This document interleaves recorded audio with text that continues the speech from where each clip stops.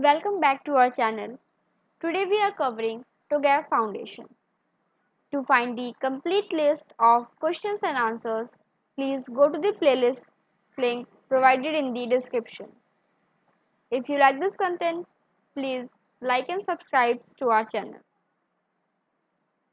Today's questions are: TOGAF uses a version numbering convention to illustrate the evolution of the baseline and target architecture definitions. Which version number in this convention indicates a formally reviewed detailed architecture? Option A, version 0.1. Option B, version 0.5. Option C, version 0.9.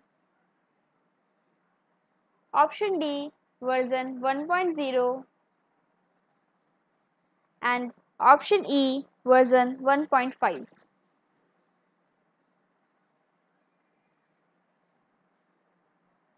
The correct answer is option D.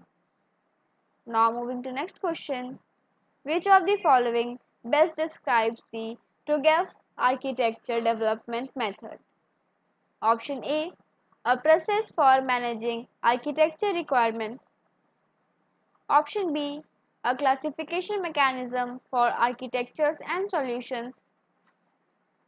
Option C, a process for managing and controlling change at an enterprise-wide level. Option D, a view of the architecture repository. And option E, a process for developing an organization-specific enterprise architecture.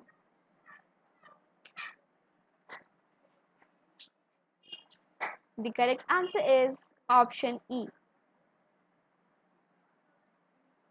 Next question is, which of the following best describes the need for the ADM process to be governed? Option A, to enable development of reference architectures. Option B, to enable a fast response to market changes.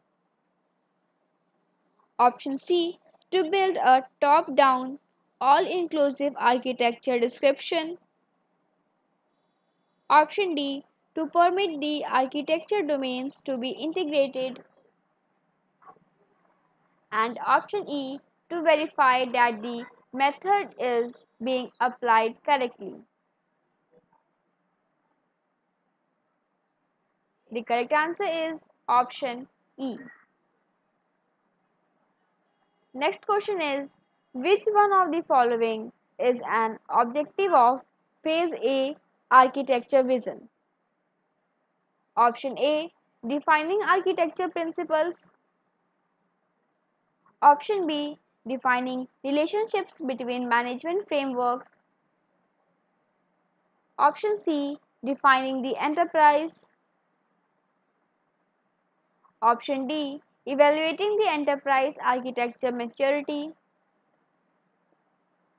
And option E, identifying stakeholders and their concerns. The correct answer is option E.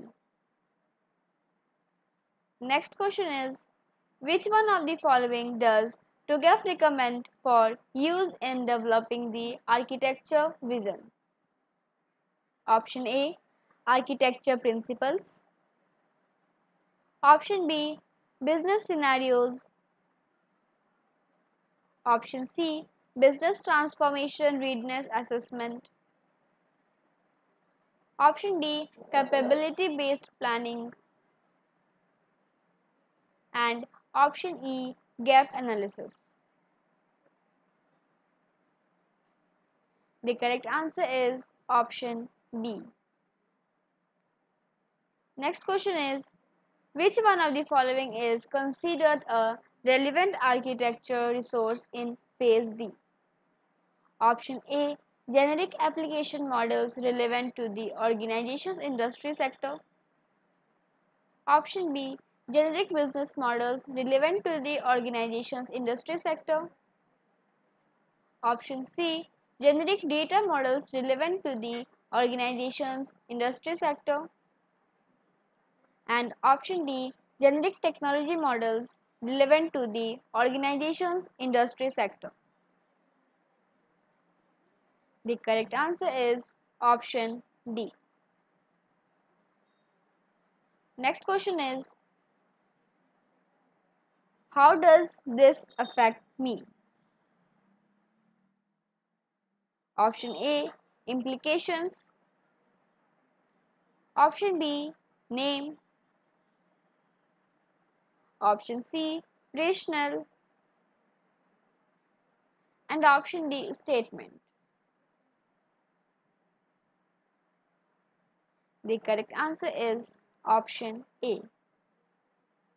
Next question is, according to TOGAF, which of the following terms is defined as the key interests that are crucially important to stakeholders? Option A, concerns. Option B, principles.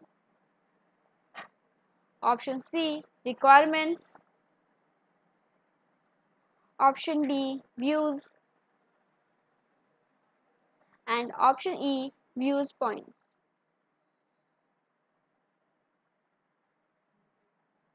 The correct answer is option A. Thank you.